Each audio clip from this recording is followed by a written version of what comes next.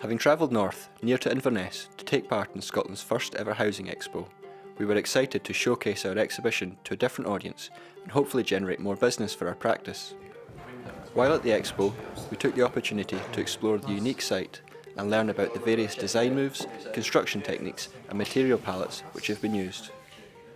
I mean, you imagine each one's going to sort of weather slightly differently, so this patchwork thing will sort of remain, whereas the others are perhaps going to sort of be consistent perhaps in the weathering, whereas this might be a bit more patchwork.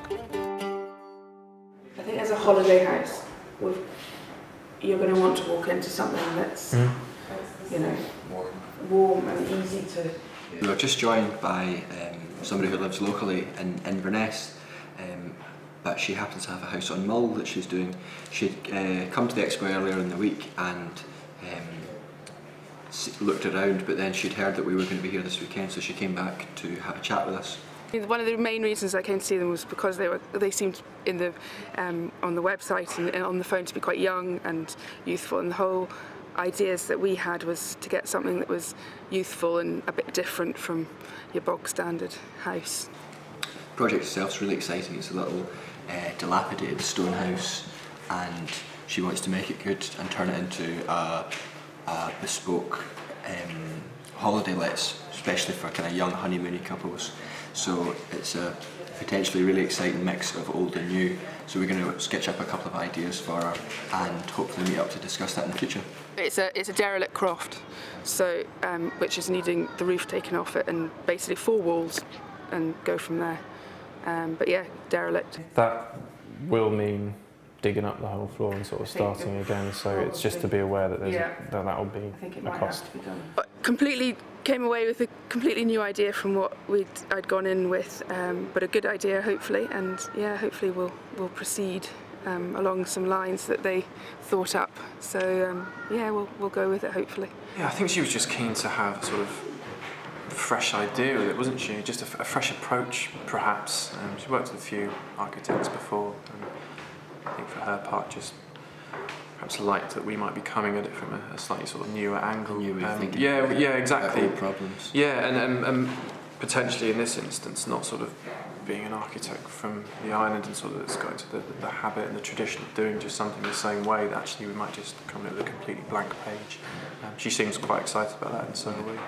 I mean, we had an architect that did a house for us, but it's just a bit of, you know, just having fresh, new ideas, which I don't think, you know, architects that have been running for ages and ages may not have the same sort of outlook as these guys, and that's why I like them. The concept is something that we've already come up with. We don't sort of have to work hard to think, oh, you know, God, how are we going to do this? How are we going to give her what she wants for this project? I think we've already crossed that bridge. It's just an exercise of making it sort of work, isn't it? For her particular building. Yeah, exactly. Yeah, to sort of put the bits and pieces in the right area, which is great. It's just the type of project that we want to be involved with at this stage. It does everything that we want to be doing. That makes it old and new, and potentially getting into crafting a really nice sort of piece of architecture.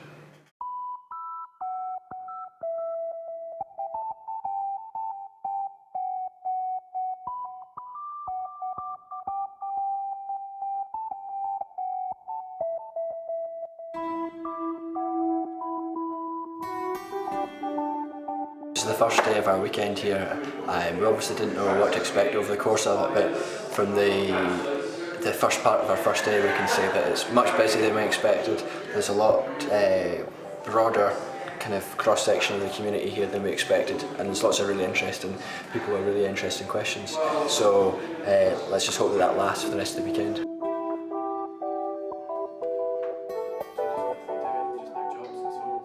Can I give you a wee flyer for an exhibition that we've got on today? Okay. It's just upstairs in plot 11.3 here. We're a new architects practice we set up a year ago today, so it's all about you. Really? Yeah, we're talking to one of Oh, really? Yeah, you get someone there who's a real fan. Really? All right. Yeah. Well, it's our first birthday, which is why we're going around with cakes, so help yourselves. Well, we will. And thank you. Well, I hope it's going well. Hi, thanks a lot. So in terms of the surgery, Earlier on today, a couple of people came round and Mike spoke to them about what they were here for, and it turned out they actually do have a sort of building project they want to speak to, so they went away and they brought back a few sort of drawings and things for us to look at, and we've just spent half an hour or so just talking about their potential project. It's really exciting. It's in Aberdeenshire. There's a sloping site, there's an old hill fort at the top, there's a forest on it, and they were just looking about how they can potentially build a new house on that site. At the end of our first year in practice, we have developed a varied client base and a number of exciting projects to work on. Tiree has given us a unique built environment and offered us the opportunity to design buildings which simultaneously respect the past and look to the future. Taking part in Scotland's first Housing Expo has given us a wealth of experience working in a different environment and the opportunity to showcase our work on a national scale. In the years to come, we hope to continue to grow as a practice and as architects by working on projects which excite us.